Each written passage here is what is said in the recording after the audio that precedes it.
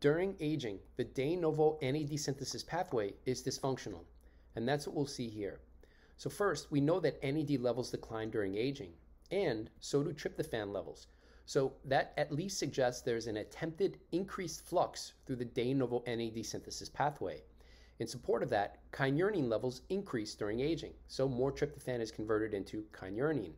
Similarly, quinolinic acid levels increase during aging, and that quinolinic acid levels increase, but NAD levels decrease during aging. That suggests that there's an age-related block, potentially in the conversion of quinolinic acid into NAD. So let's take a deeper look at that pathway, and that's what we can see here. So quinolinic acid is converted by QA, quinolinic acid phosphoribosyl transferase, QAPRT, into NAMN, and then after 2 more enzymatic steps is converted into NAD. Now there's probably a dysfunctional QAPRT. It's probably dysfunctional during aging, and I'll explain more and explain why in a second. Now, fortunately, there are backup pathways for increasing NAD. First, the preiss-handler pathway, which nicotinic acid, Na, is converted also into NAMN, and then those same 2 enzymatic steps, nicotinic acid would then be converted into NAD.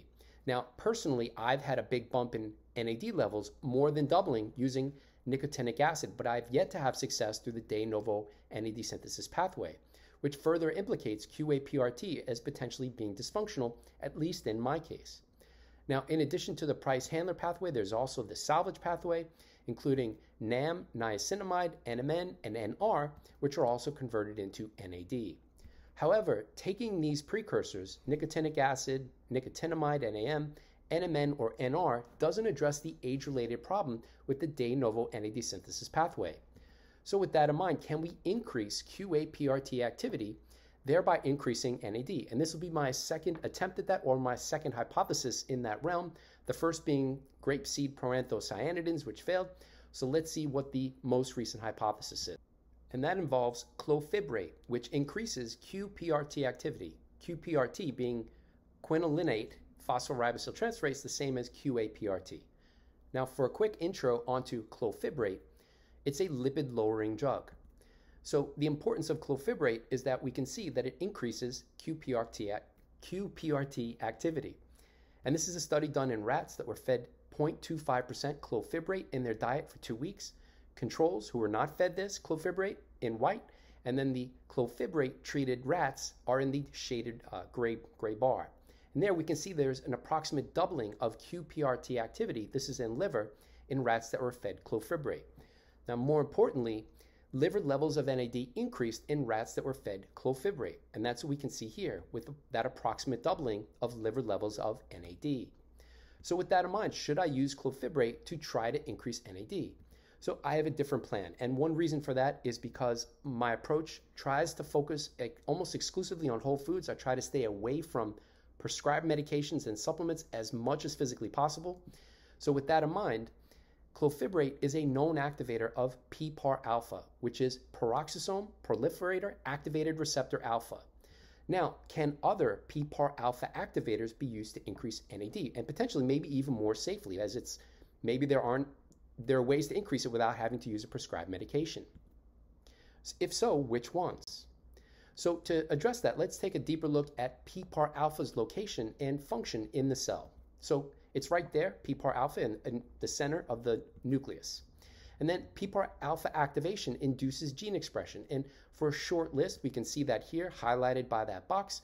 And just to highlight one of them, we can see that PPAR alpha activation increases levels of FGF21. Now, the importance of that gene or protein is that FGF21 overexpression increases lifespan, at least in mice. And if you missed that video, it'll be right there in the right corner.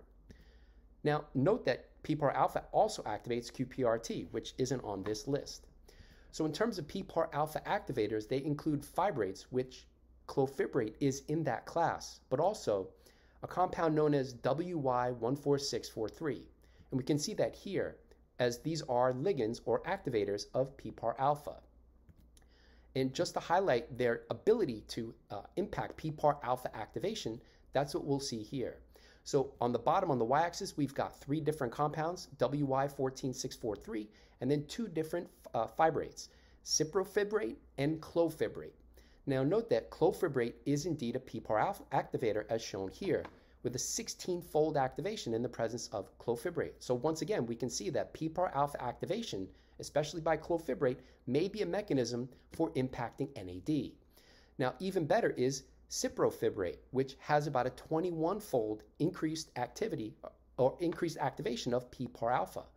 But the best of this bunch is WY14643. We can see a 26-fold induction of PPAR alpha activation. But there are also other things that can activate PPAR alpha, and we can go away from these prescribed medications, including polyunsaturated fatty acids, or PUFA, which activate PPAR alpha. And we can see that there, as PUFAs are ligands and activators of, again, PPAR alpha.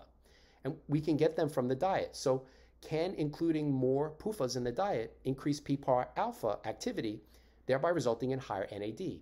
If so, which polyunsaturated fatty acids? So to address that, we'll see this data here. First on the left, on the y-axis, starting with PPAR alpha activation. And then we've got the gold standard, WY14643. Again, in this study, it was 25-fold induced. So WY14643 induced PPAR alpha activity 25-fold.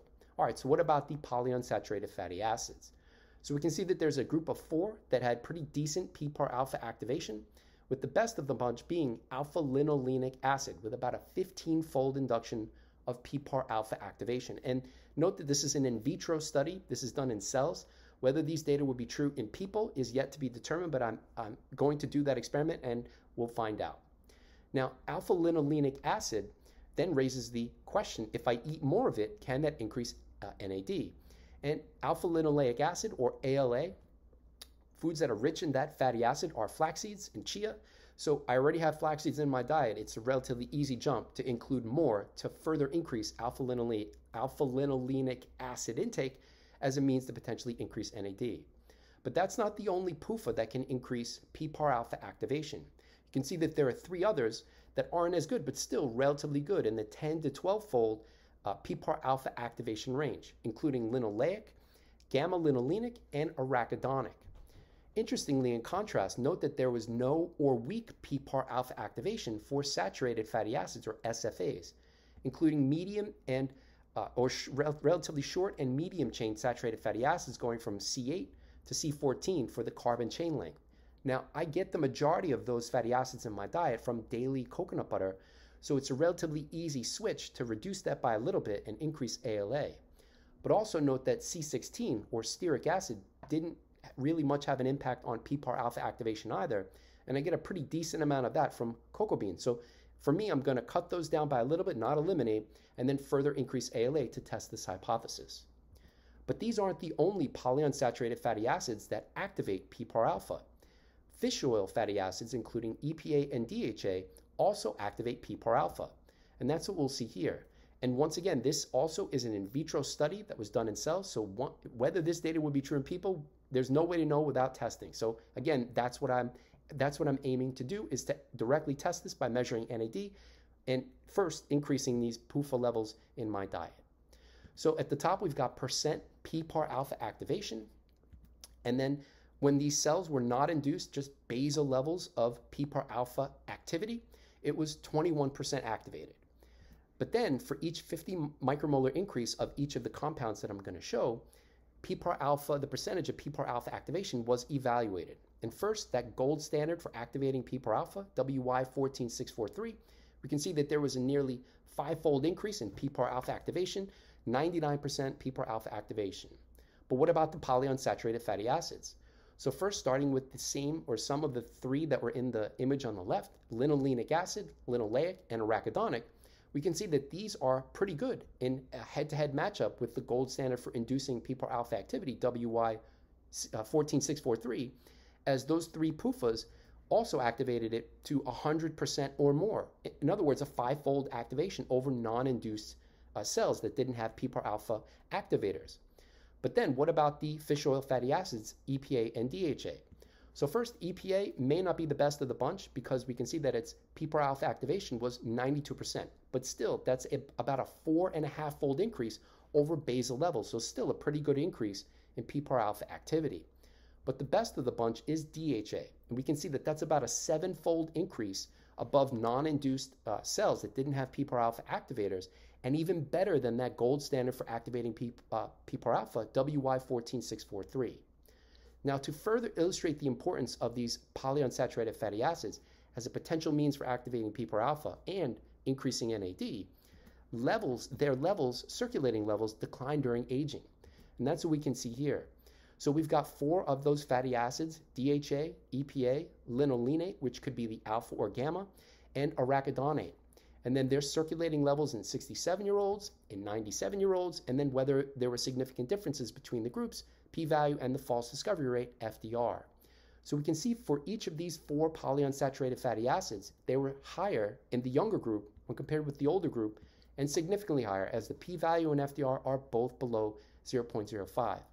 So that then raises the question and hypothesis. If I eat more fish and or fish oil, in addition to alpha-linolenic acid, can I further activate PPAR alpha and increase NAD? And to test that, I'm going to send an NAD sample or a blood sample to Ginfinity, who does the NAD analysis, sometime in September of 2023. So stay tuned for that data in a future video. All right, that's all for now.